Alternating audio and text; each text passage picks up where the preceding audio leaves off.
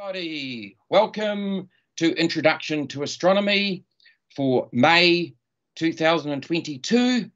My name is Chris Benton, and tonight we're talking about measuring distances in space. Last month, I showed you this absolutely gorgeous, stunning picture of this lovely spiral galaxy, NGC 4526, and it was quoted at being 55 million light years away.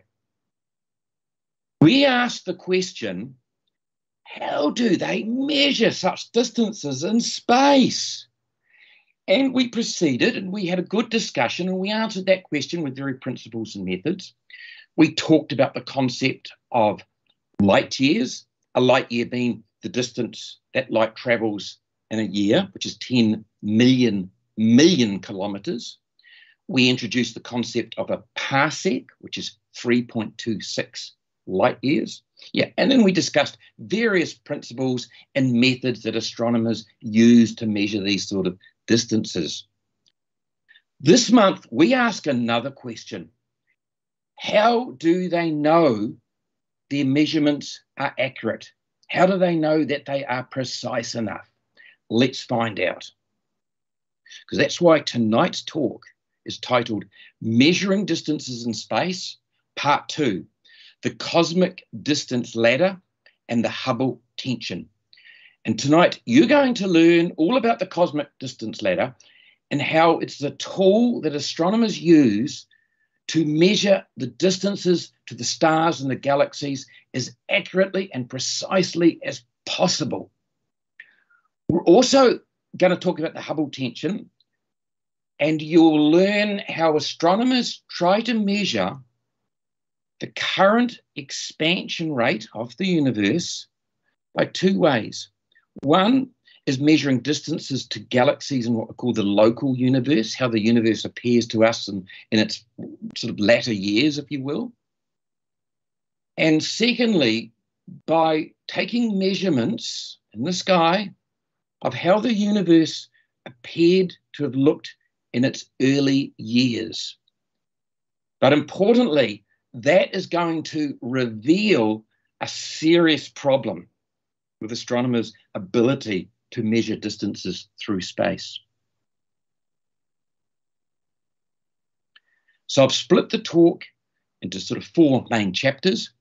Firstly, we're going to have a brief revision of the relevant principles and methods that I covered in part one, but just the relevant ones to tonight's discussion.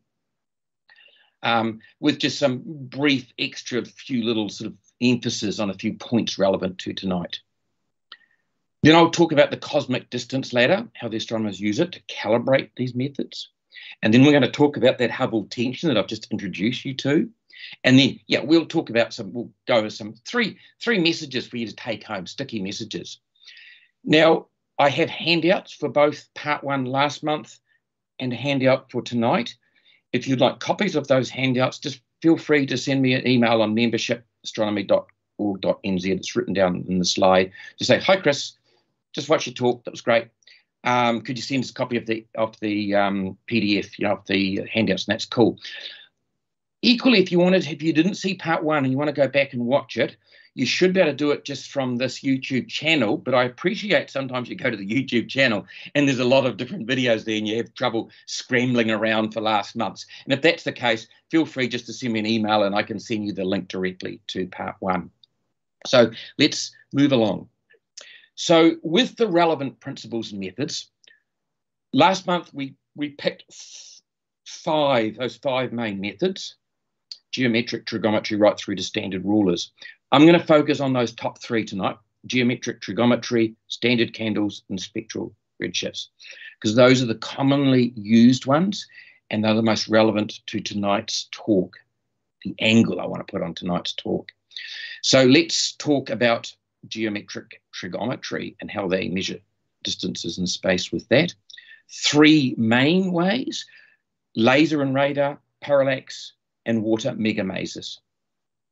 So the lasers and radar, which very briefly, astronomers are able to fire laser beams up to reflectors on the surface of the moon that the Apollo astronauts left behind there for them, and they measure the time that it takes for the light to go to the moon and come back again. And of course, they know the speed of light pretty accurately. It's pretty easy from then on to work out the distance by just the time it took. And similarly, they do it by transmitting microwaves to the surfaces of planets in the solar system and measure the time that it takes to go there and come back again and work out the distance. So that's really good for doing measurements within the solar system, but not much beyond there. So we now move ahead to review stellar parallax. And parallax, if you recall, essentially is measuring the apparent movement of an object that you're interested in. And when you view it from different positions, seeing how it moves, apparent movement in relation to things in the distance. And we talked about a good way is using your finger as a perfect way of doing that. Hold your finger up to your nose, close one eye, see where it matches up at some distant point in the room, and then swap eyes and notice how it's moved. Move your finger out and do the same again, one eye, and you'll notice once again the finger moves, but less so the further you push it out. And so that's the general principle, that the apparent motion of an object when you're looking at it in relation to things in the distance moves when you look at it from a different angle, and the further away you look at it, looking at an object, the smaller that amount of apparent motion. So astronomers can do it from the ground on Earth, and they usually pick two periods 6 months ahead. I've got here in June. For example, they observe their target star here, a nearby star, and they make a note of the sort of fixed background stars here. 6 months later, they do exactly the same, say in December. They take an image of the star they're interested in, and in particular, make a note of the background stars. They draw this type of diagram up, and they make note of this angle here, called the parallax angle. And they use a formula, which we discussed, d meaning the distance, and the distance is in parsecs, and a parsec, remember, is 3.26 light years. So the distance in parsecs equals 1 divided by the parallax angle of the star, that's this angle here, in arc seconds. And you'll recall an arc second is a 60th of a degree across the sky. So it's 360th of a degree in the angle in the sky. Now, so as we did with our little demonstration with the finger, you've seen the principle. The further away an object, in this case in astronomy, the star, the smaller the angle to measure. And you can only measure an angle accurately down to a certain size. So it follows that parallax is best suited for nearby stars within sort of our local region of our Milky Way galaxy. Earthbound measurements, reliable up to about 300 light years. Of course, if you can get above the atmosphere with a telescope or a satellite, of course, you're away from all the turbulence of the atmosphere, so it enables you to get more precise measurements. And the Hubble Space Telescope with the Wide Field Camera 3 can measure with reasonable accuracy distant objects or stars up to about 10,000 light years away. The Gaia satellite, which is dedicated to this sole purpose, is to measure angles and work out the distance and positions of objects, can actually measure something with reasonable accuracy out to about 20,000 light years. Now, that's quite some distance, and considering a light year is 10 million kilometers. So this procedure is very, very handy tool to use for stars and objects sort of in our region of the Milky Way galaxy. Then we talked about water megamasers, and without going into too much detail, get that from last month's talk. But needless to say, I mentioned that most decent-sized galaxies have a supermassive black hole, millions of times the mass of our sun, at their centre. And if they're active and there's a lot of material around them, that material will form what they call an accretion disk. When material goes round and round, that's a highly energetic, pretty violent sort of place with high energies. And often within one of these accretion disks, you'll get large areas or patches high in concentration of water molecules. And you get sort of, whether it be high energy events like shock waves or X-rays going through, and they stimulate those regions, to emit really intense high-energy microwave emissions, and they're known as masers. Now, what astronomers can do, they take a number of observations as things go round and round, a number of observations, and they make a note of the positions and hence what they call the angular velocity, how these patches and regions emitting masers are moving around in the accretion disk. They then compare that with computer models of the angles that should be going on if you're right up there next to the accretion disk, and they compare the two, and they use their trigonometry to work out with computers, work out the distance to that. So that's actually a very powerful, you might sound that sounds a bit vague, but it's actually a very accurate and powerful method. It's useful for galaxies up to 200 megaparsecs. Mega, that big capital M there, means million, so 200 million parsecs. So that's, what's roughly 600 million light years away. This particular galaxy, NGC 4258, this is going to come up a couple more times in this talk. It's a well-studied galaxy. They've studied it very, very well, and they've got good, accurate measurements to it now, and so they're pretty confident in this, and that's a distance of 7.3 megaparsecs. So let's move on with our review. Let's move on to standard candles. And you recall that the principle of using standard candles, the term standard candles refers to objects that you know their brightness. You already know what they call the absolute brightness or absolute luminosity, how bright they really, really are compared with the apparent brightness, which means how bright they appear to us looking through our telescopes at some distance from them. Two of by far the commonest standard candles used to measure distances in space by astronomers is Cepheid variable stars and type 1a supernova, which we're going to talk quite a bit on right now. Okay, so yeah, using these candles, comparing the true brightness with the observed brightness that we see, and we use what they call the inverse square law, or 1 over r square. R referring to the distance here. You could put a d in there quite happily. They sometimes put an r. So the point being is, if you get a source of light here of known brightness, and it goes out a distance of r with a set brightness seen from distance r, if that light is allowed to travel out to twice the distance at 2r, the light has to spread itself out over 4 times the area, which means it's going to be 4 times as dim. If you're sort of 3 times that distance away, the light, by the time it gets to you, has actually had to spread itself out over 9 times the area, which means it's going to be 9 times as dim. So you can see where the distance comes in, the figure 4 from 1 over 2 to the power of 2, and the figure 9 comes off 1 over 3 to the power of 2. So they call it the inverse square law, and a lot of things in astronomy uses that to measure how things sort of get dimmer, or weaker and weaker signals as you go out in distance. So last month we used 6 standard candles examples. Tonight we're going to focus just on these 4. So let's move along and do that. So yeah, so Cepheid variables, and just briefly, they're a type of red supergiant stars in the sky that pulsate regularly at regular intervals. There's loads of different red supergiants, different types of red supergiants, but these are a specific type of red supergiant stars that pulsate at regular intervals. And their rate of pulsation is directly related to actually how bright they are. And if you want to know a little bit more depth, we went into quite a bit of depth into why that is so last month. So feel free just to look that up. But you've got this nice little diagram here. Luminosity, meaning how bright it is.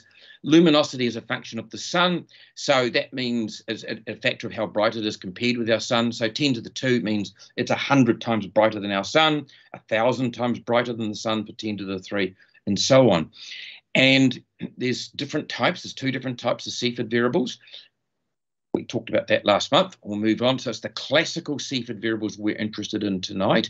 And here they are here. And if you can measure, for argument's sake, you say, look, it's pulsating every 10 days. You go up onto these well-published charts and you go across here, and the brightness should be exactly between 10 to the 3, sort of 10 to the 3.5 luminosities of the sun. So observing that pulsation period, you can work out exactly how bright it is. So, like everything, there's pluses and minuses of everything in life. The big advantage of using these classical Seaford variable stars as your standard candle is they are extremely bright.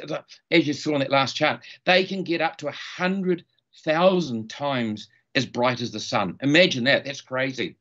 You think the sun's bright in the sky? Imagine a big star up there 100,000 times as bright as the sun. So they are quite useful. Anything from between 1 kiloparsec, so 1,000 kiloparsecs, up to about 50 mega or million parsecs. So they go out to quite some distance. You can see them with the Hubble Space Telescope. So that's a big, big plus. They're good. How about your disadvantages? Big one, multiple observations are required. You can't take 1 or 2 observations and decide, oh, how often something is pulsating. You've got to take multiple observations so you see its peak, you see it come down, and you see a pattern forming to make sure, yes, it's a Seaford variable, it's pulsating at a regular period, and this is what its period is. What's the problem with that? Every time you do an observation and take measurements, you're opening yourself up for errors, observational errors. So that's a disadvantage. The other thing is these big supergiants, their progenitor or original stars are O and B spectral class stars. And those stars, take my word for it, are very, very rare out there, which makes that these supergiants, these classical Seaford variable stars, are very rare. That they're not scattered all over the place. They're not ubiquitous. You've got to hunt them down. As I mentioned here, and alluded just on this graph here, there are 2 different types of Seaford variables, which we went into a bit of depth last month. And if you've got the wrong type, if you've got a type 2 and you think it's a type 1, you're in trouble. Your data is going to be skewed. Everything's going to seem a little bit dimmer. So you're going to get things wrong. So you have to be certain you've got a type 1 or a classical Seaford. The other thing is that measurements to classical Seafords are best done in visual or optical wavelength range for the light's wavelength range. It starts off at radio and microwave, infrared, optical, ultraviolet, X-ray and gamma, and it is the optical wavelength range that they are observed in.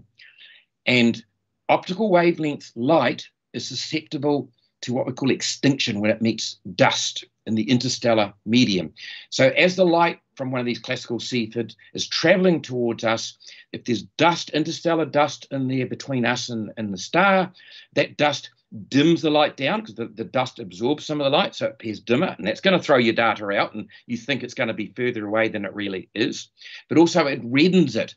What happens is the dust tends to scatter the shorter wavelengths, like your blue light, and lets your red go through, much like you see with the sunset. So your light gets dimmed and it gets reddened, and that's going to upset your data. So that's another potential disadvantage of using these classical Seaford variables for your standard candles. So we also talked about detached eclipsing binaries, and that was referring to binary star systems is when you get 2 stars going around one another like that. Eclipsing means is that the line of sight that we're looking at them from Earth is such that we see them one going in front of the other, going in front of the other. They eclipse or block each other out like that. And you can see that that's what's going on here. From our line of sight, they take turns at going in front and behind one another. We use the term detached to infer that there's no transfer of mass going on between them. They're stable sizes. Sometimes you get a big red giant or a supergiant as part of a binary system, and often you'll get mass from that transferring onto the other star, and that's going to throw all your figures out. So you want detached eclipsing binaries, and yes, they are out there. They're able to study them, but these are called a light curve. You see the light dipping when the smaller one goes in front of the larger one and so on. So that's called a light curve, and you see dips in the light. They're able to look at that, and they're able to get an idea of the size of the stars. They do spectroscopic examination of the stars. They can get an idea of their temperatures, their radial velocities, how quickly they're going around, and so on. And from there, astronomers can quite happily, with their formulas, work out the absolute luminosity or brightness of those stars. And a little comment here, the distances to these detached eclipsing binaries is usually pretty accurate, within about 1%, to all our galaxies within the local group. The local group is our local little cluster of galaxies. And it's about 10 million light years across. So we're a little bit off to one side. So if we're looking across the wider side, be talking, say, 6 million light years. So that's the sort of range, which, 1%, within 1% accuracy, that's pretty good. Now, here's an interesting one. So keep this one in mind for later on in the talk. The tip of the red giant branch. Now, this is not observing just one object or anything like that. It involves looking at a whole population of stars within a galaxy, or sometimes a cluster, and you do what they call a color magnitude diagram, also known as a CMD. And it's where you get a whole series of stars and you plot how bright they are, their luminosity or brightness here, against their temperature. And you run a whole stack of stars in there. And you're probably familiar with this sort of crude drawing here. That's your main sequence where all the stars spend 90% of their time burning hydrogen into helium. And as I've done up here, main sequence stars eventually run out of hydrogen. So two things happen. One is their core fills up with inert helium, that it's not hot enough yet to burn that helium, so it just starts collapsing and the pressure rises and rises. And the second thing that happens, you start getting a shell of hydrogen burning around the core. And that latter effect, the shell of hydrogen burning, causes the star to swell up and sort of glow a sort of a red sort of color because it increases in size. So it becomes brighter and brighter, but it becomes redder and redder. And it goes up this track here called the red giant branch on the Hirschsprung-Russell diagram. If you're interested more in this, we went into a lot of detail last month. And my point being is that they climb up here, and stars up to about 1.8 solar masses, they get what they call a degenerative core, and the pressure continues to rise, and they get to a critical temperature of about 100 million degrees Kelvin. And suddenly you get a flash of helium fusion in a runaway fashion, and they call it a helium flash, where just poof, the whole core lights up. You don't see a big flash from the outside of the star, but what you do see is when you plot all these multiple stars up here, you see the brightest stars on the red giant branch get up to a certain point and then they drop away as after the helium flash. And they call that the tip of the red giant branch. And that is a the astrophysical processes going on there is well understood and it's well standardized.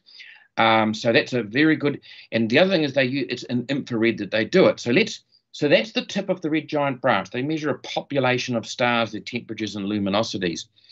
The disadvantage is it's not as bright as your classical Cepheids. It's useful out to about 20 megaparsecs as opposed to 50 for your classical Cepheids, but still, hey, 20 million parsecs, that's sort of, 60 to 70 million light years. That's still some distance. So they are very, very useful. The advantages, as I've already sort of commented on here, the astrophysics is well standardized. So you really know what's going on in there. You only need one single observation, just doing this color magnitude diagram, one snapshot of the galaxy you're looking at, and you go through all the stars and you plot them on this graph. You don't have to take a series of observations over time, which you're not opening yourself up to more observational errors. So that's a big plus. As I also mentioned, that tip of the red giant branch is highly visible in the near infrared wavelengths, they use what they call an I band. And infrared wavelengths aren't bothered by interstellar dust. They just go straight through it, so you don't get that dimming and reddening effect known as extinction that you get with the optical light wavelengths when you're observing these classical Cepheids. So you can see there's a lot of advantages of getting far more accurate with the tip of the red giant branch. Let's move on. And you're probably thinking, I didn't mention this in the list of commonly used methods. Exactly. It's sort of, it's been around for a while, but it's just starting to gain some traction. The other one, type 1a supernova. And these are very large, bright explosions in the sky. And it's where you get a binary system One of the stars is a white dwarf, a nice little compact stellar corpse. The other one is a large red giant, a red supergiant, and you get mass from the red giant accretes into a disk and then it goes round and eventually gets dumped onto the surface of the white dwarf. Your white dwarf's in here. Here's your accretion disk, and here's your big red giant, red supergiant. Material gets transferred across and gets dumped onto the surface of the white dwarf. Now, white dwarf is pretty happy soul. He's pretty stable and pretty happy up to about 1.4 solar masses. A solar mass being the mass of our sun, which is about sort of 1.99 times 10 to the 30 kilograms. So that's a sort of a standard unit in astronomy called 1 solar mass. So once it gets up to a point of about 1.4 solar masses, it becomes unstable and it explodes in a massive thermonuclear explosion. Once again, because it's at a set mass, you're dealing with set figures, reliable figures, well understood figures, and it's a known brightness. All supernova type 1As, we've got a whole talk on supernova. You might think, well, how do you know it's a type 1A and not a type 2, and so on, A, B, C. You know that. We'll go over that in another talk. We've done that in the past. It's a whole topic. But yeah, trust me, they know when it's a type 1A. Another brightest forms of supernova. This is the picture from the original galaxy we put at the front of the talk. This is galaxy NGC 4526, the nice, beautiful spiral galaxy. And this bright light here that I didn't point out, I purposely never mentioned that earlier on, that is a type 1A supernova explosion going off in that galaxy. And look at, it's so bright, it's outshining its host galaxy. These things are really, really bright. And that's 55 million light years away, that galaxy. And look how bright the type 1A supernova is.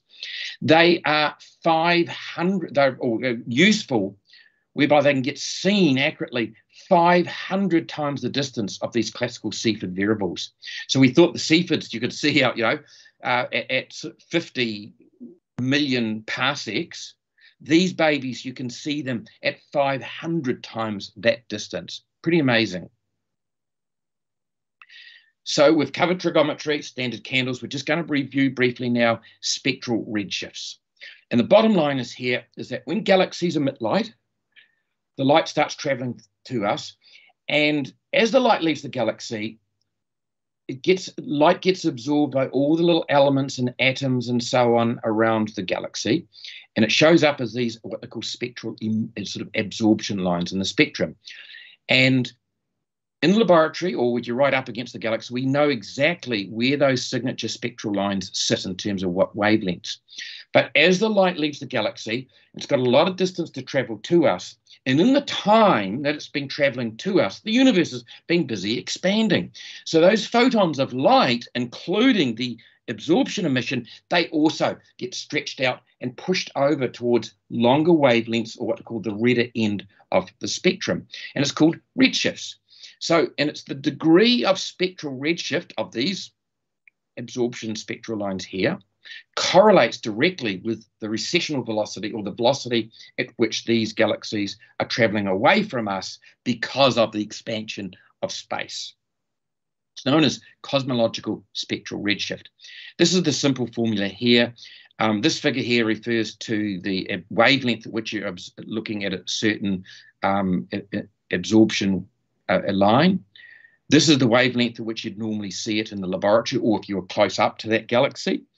V is the recessional velocity. C is the velocity of light. So you know the velocity of light. We know that one. You measure this wavelength here. You know the wavelength what you should be seeing an absorption line at. So it's very easy to work out what the recessional velocity, in other words, how fast that galaxy is traveling away from us.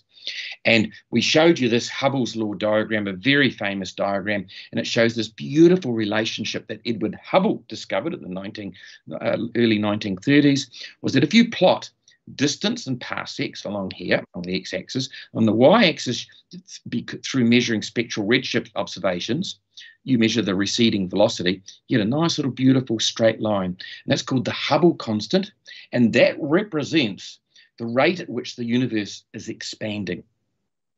And this is using, of course, supernova explosions, those type 1A, to get these faraway distances to these faraway galaxies.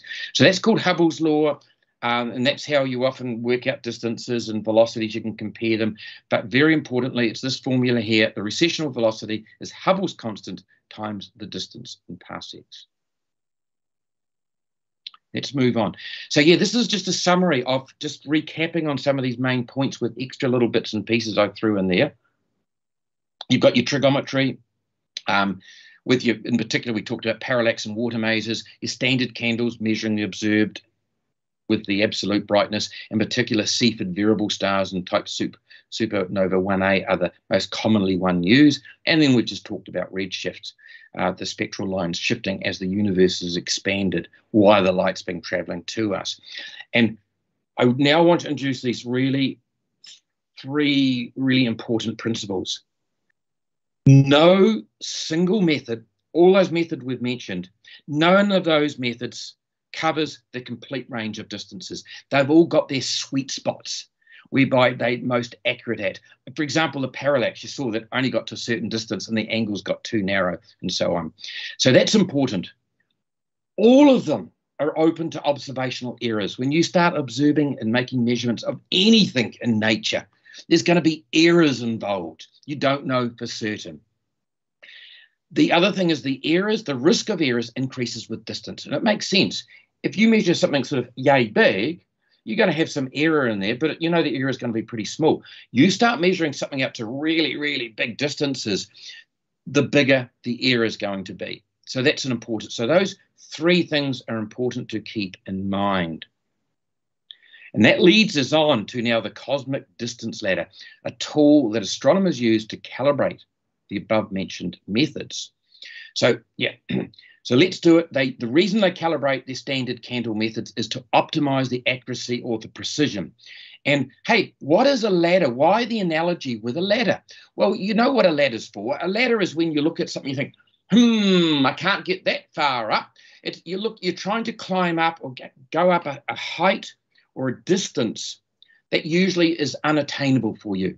So you get your ladder out, and a ladder has nice safe steps or rungs that you can slowly, one by one, start moving up in a nice, methodical, safe manner and reach those distances in a safe manner. And that pretty much is what the cosmic distance ladder is all about, and hence the analogy. So prepared this little diagram, altered and got this diagram together to show you the principle. And it really involves a succession of all these different methods overlapping at increasing distances. And I'll show you here. So we really dealt with these three here in that last talk. So in this sort of review of the talk. So let's talk about this. So the parallax, if you recall, was pretty accurate within distances within our Milky Way, sort of stars reasonably nearby within the Milky Way. The Cepheid variables covered a lot of stars in the Milky Way, and that went way out, sort of beyond nearby galaxies, out to sort of the distances where you get more distant galaxies. And then we talked about the type 1A supernova, that goes way huge, use what are called cosmological distances. And I've put the distances here. Here's your parsecs, sort of 1 through to 100. Remember parsec, 3.26 light years. Here's the kiloparsec range, the thousands of parsecs. The megaparsec range, in other words, parsecs and multiples of 1 millions, and giga referring to billions and factors of billions of parsecs. They call these cosmological distances. They're way out there.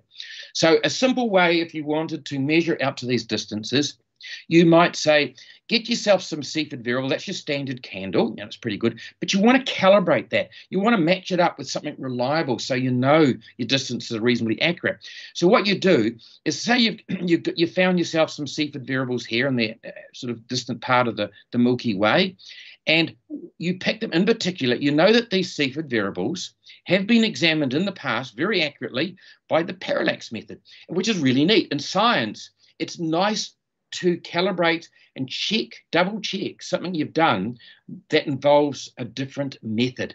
And the parallax, remember, was a geometric method. Different method. Remember the Gaia satellite up there in space, launched 2013. That's accurate out to 20,000 light years. Very, very precise measurements. So you get yourself a Cepheid variable that you also know there's good data from Gaia satellite on it.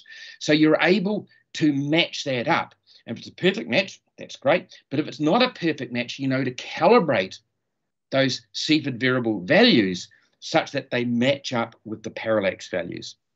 What you do then, knowing that you've just calibrated your ability to measure Cepheid variables with the instruments and the filters and that you've got, you then might move out to some nearby galaxies. You move beyond the Milky Way to some other galaxies sort of reasonably nearby to us. And you spot a one type A supernova going off in that nearby galaxy. So you record its brightness for your standard candle purposes, and you also know you've got some Cepheid variables in that galaxy. So you measure those Cepheid variables up, and you, once again, you calibrate. Knowing that these here are now calibrated, you can now calibrate your type 1a supernova and get these figures to match these figures for distance.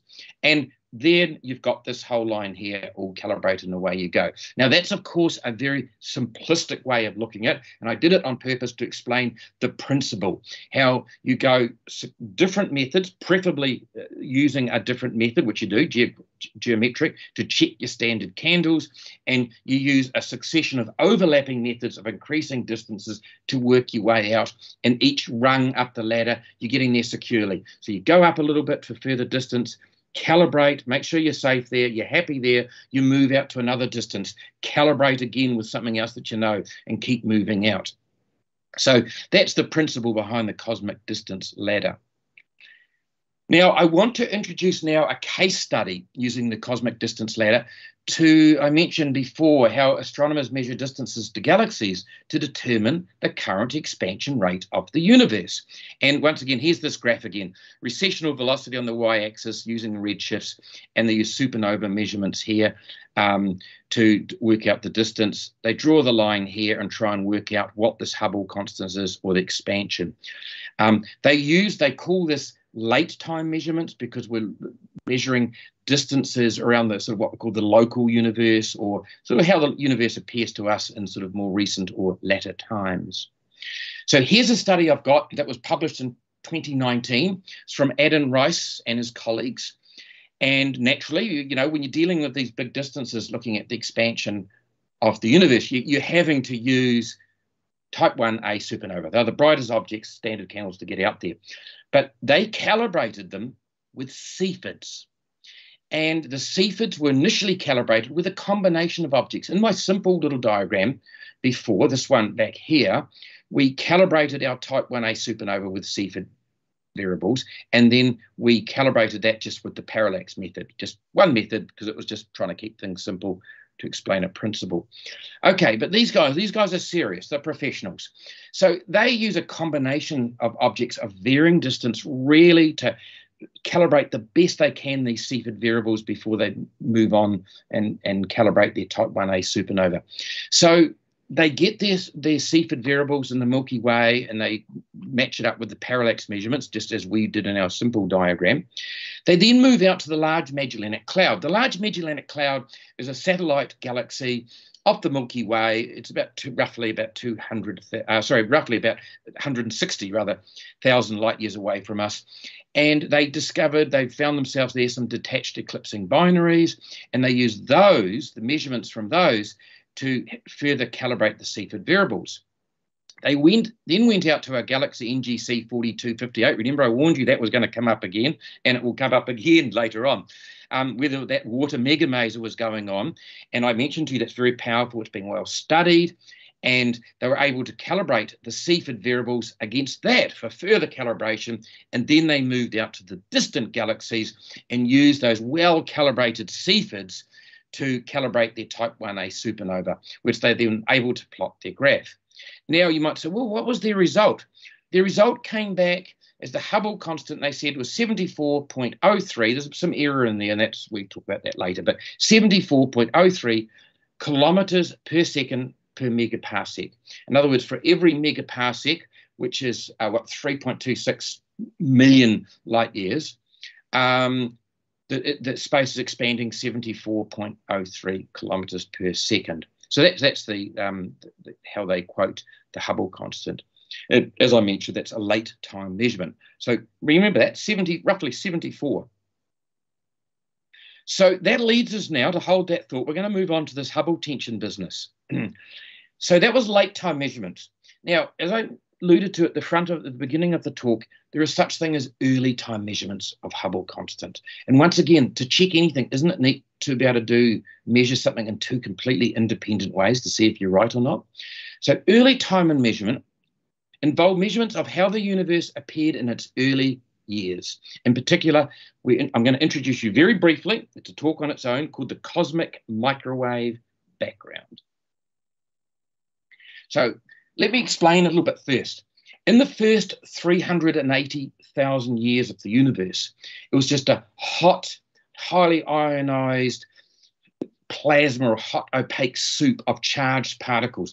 The electrons and the negative electrons and the positive protons would have loved to have joined together and come up to form neutral hydrogen atoms, but it was too hot. They were just charging around. It was just hot electrons and protons and charged particles, and amongst that two photons. Photons interact with charged particles. So you've got these photons of light radiation that just constantly whamming into a proton, interacting, spat out again, ramming into an electron. So the whole universe was a hot, seething, opaque soup of charged particles and radiation. You wouldn't want to have been there, trust me. Take my word on that. It wasn't a pleasant place. Slowly the universe expanded over that 380,000 years, whereby the temperatures dropped and those electrons and positive protons were able to join up into neutral hydrogen atoms. And suddenly those photons of light were then free to travel unimpeded through the universe. And we still to this day, we are bathing in them. What's happened is the universe, since then, over the last 13.8 billion years, the universe has, of course, continued to expand. And as the photons have traveled through the universe and the universe has expanded, those photons have been stretched out as well. And they are now surrounding us in microwave wavelengths. We are bathing in them. They permeate all of the universe. They're very low energy, about equivalent to about 2.7 Kelvin. That's why we don't feel them. They are there. And it's called the cosmic microwave background. And they can measure that. And I'll show you. Look at this. So as you can imagine, microwaves aren't the easiest to measure from the ground because they get absorbed to the atmosphere. So you send up space satellites. There's been 3 dedicated space telescopes over time to have a look at the cosmic microwave background. There's the COBE, the WMAP, and more recently, the Planck satellite. So let's use the data from the Planck satellite. It's the most precise, it's the most recent one. And they were able to map it. And you see this speckly, spotty look appearance. And what all those specks refer to as little tiny fluctuations in temperature, which in turn reflect tiny little fluctuations and changes and variations in density of matter in the universe when it was 380,000 years old. So what you're looking at is the very, very first photons that were free to travel through the universe when it was only 380,000 years old. There's a wealth of information in there, a wealth, huge amounts. People often call that the afterglow of the Big Bang because the first light you can see of it. Pretty cool.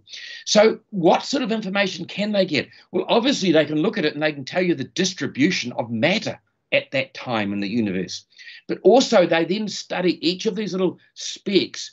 They're able to pinpoint down the angular size it is, measure the size of it in the sky, known as the angular size in the sky, and also measure how strong or how weak those little temperature fluctuations are. And from there, they can tell you the relative proportions of dark matter, dark energy, normal matter, and so on. A lot of properties of the universe, including even its geometry. I'll show you briefly. That's a whole chat in its own right, so I don't want to get bogged down with it. But needless to say, that they've managed to do, they plotted here, this is angular size, so that how roughly each little speck looked in the sky according to its angular size is 1 degree here, 0.2 degrees and so on. And up on the y-axis, they plotted the sort of the temperatures of those little fluctuations. And it's in microkelvins squared. So when they plot it, they get these series of humps and bumps and little depressions and peaks and so on. Long story, so we won't go there just yet. But needless to say, it is the characteristics, strengths and patterns of those peaks and troughs that cosmologists are able to work out the relative amounts of dark matter, which is roughly 24%, normal atom matter, baryonic matter 4.6, and dark energy at roughly 71.4.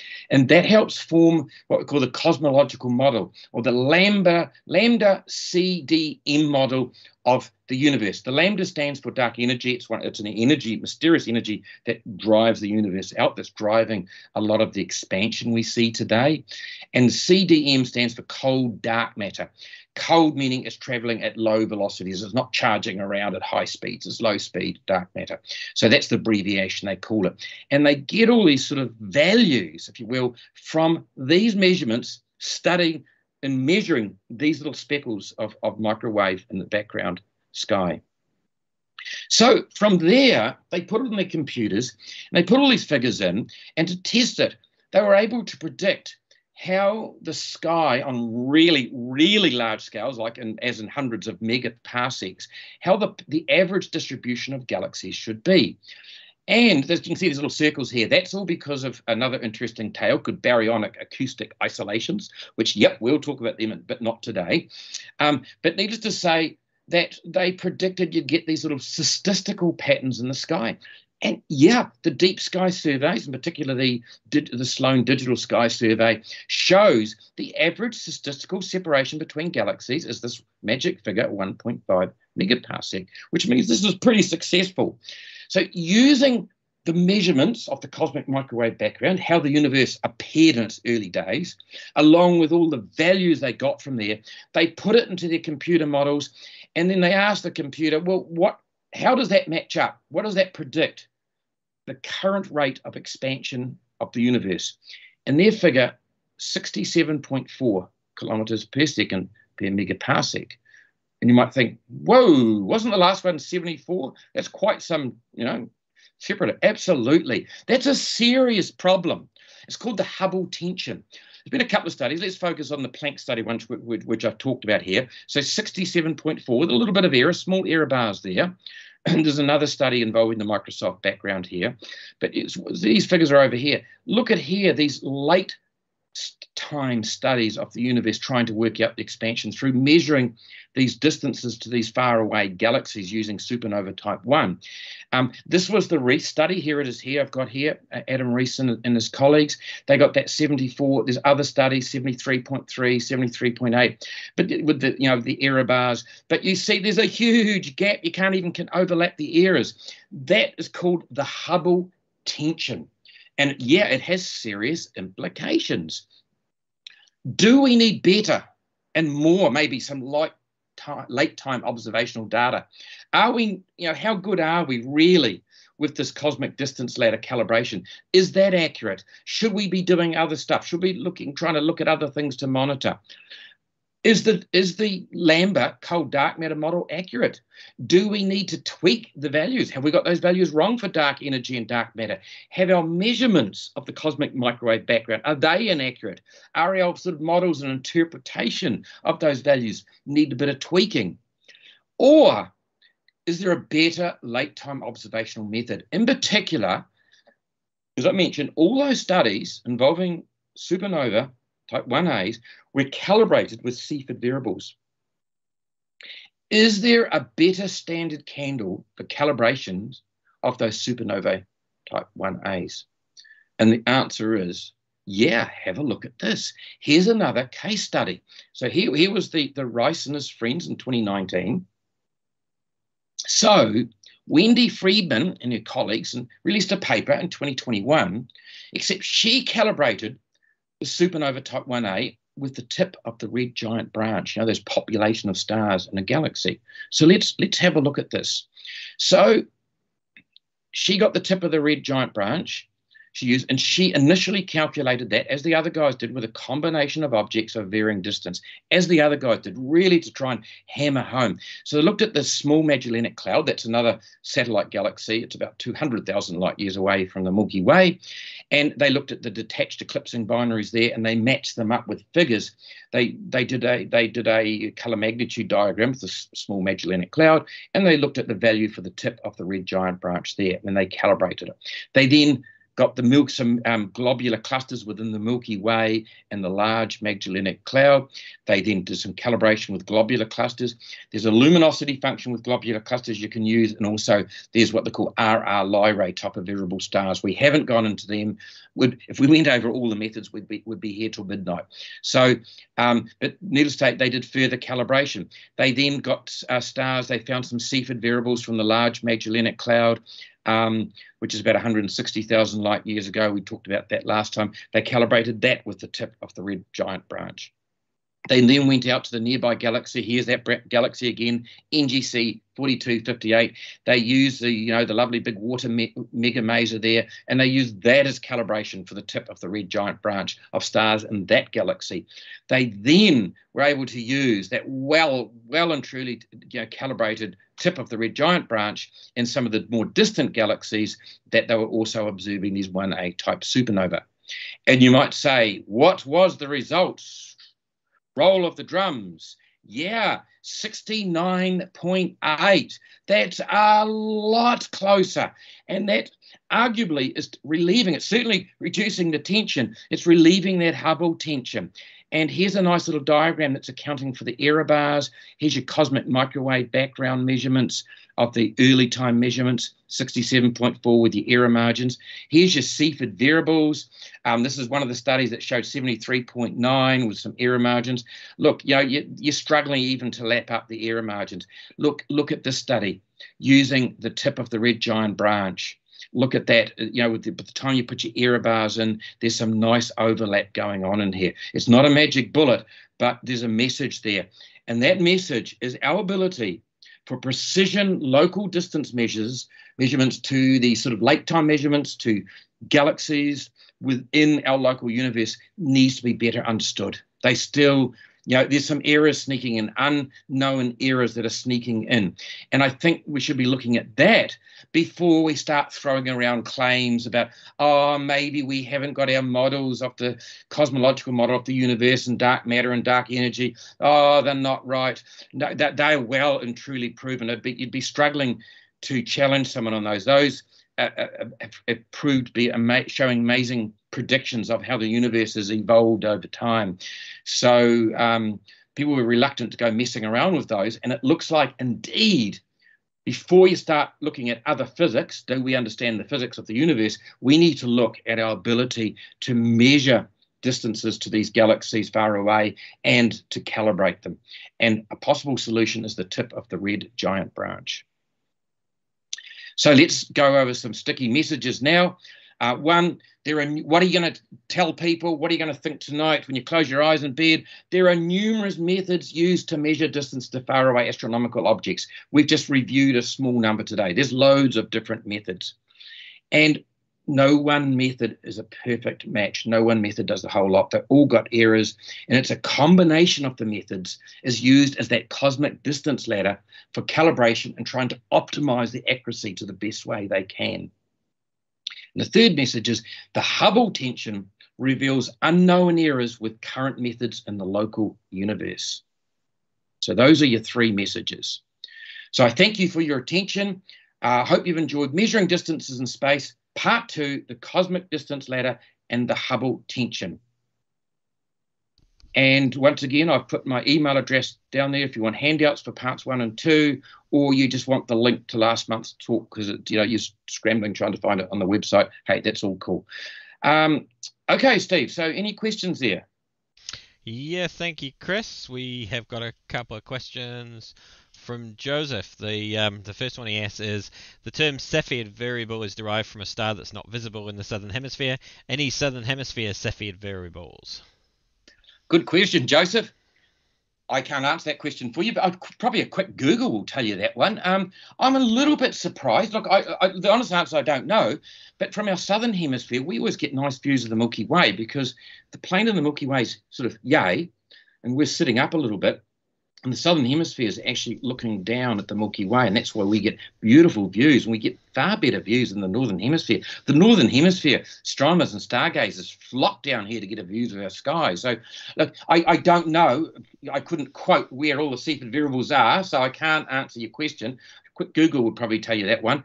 But yeah, it's interesting. I did a quick Google for you, and yeah, there are quite a few. In fact, there are more in the southern hemisphere than in the northern hemisphere, so which is as you'd expect. So Beta Doradus, Zeta Geminorum in Gemini, Artia Auriga in Auriga, Eta Aquila. So yeah, there's quite a few that are visible from the southern hemisphere. Yay for the southern hemisphere! Go southern hemisphere!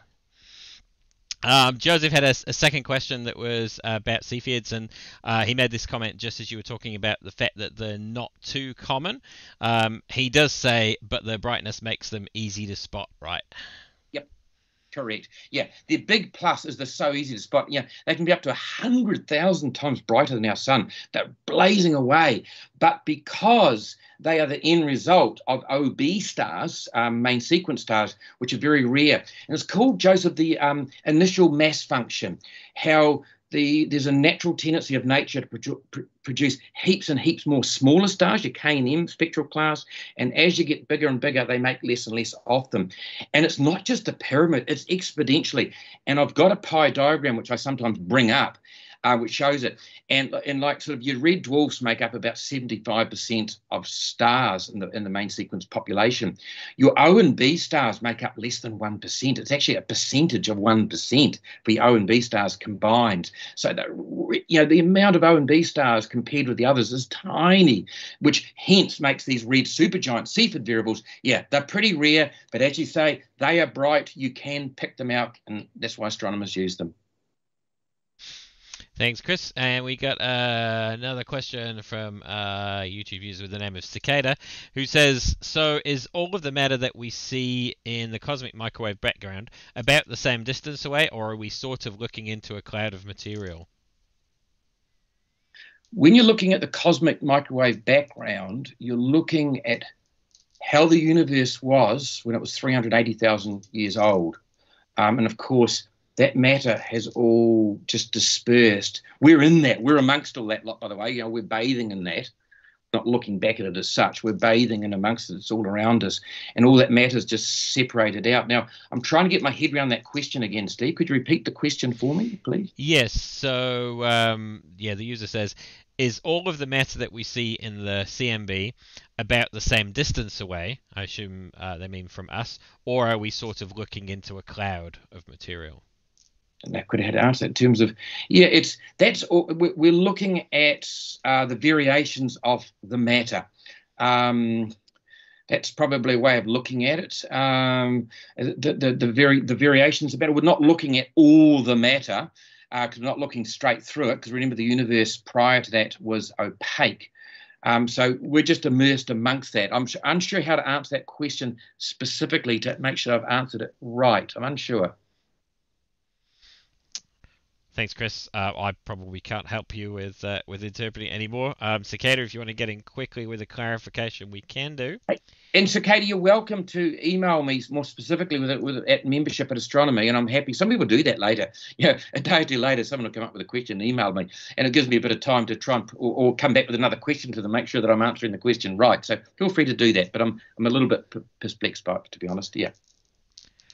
Thanks, and there are no more questions. So thanks again. That was super interesting, part 2. I was certainly riveted by it, and I'm sure our other viewers were too.